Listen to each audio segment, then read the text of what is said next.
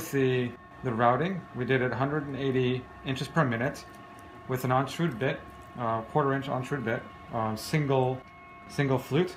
And you'll see that we did 2 runs, one at 120 IPM and one at 180 IPM, inches per minute.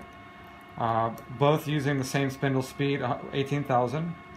And all of these are identical. They have no difference whatsoever when you put them together. They're all the same size. When you put 2 together, you can see they're perfectly aligned. And then we can take one of the ones from the 180 and compare it against the 120, and they match perfectly as well.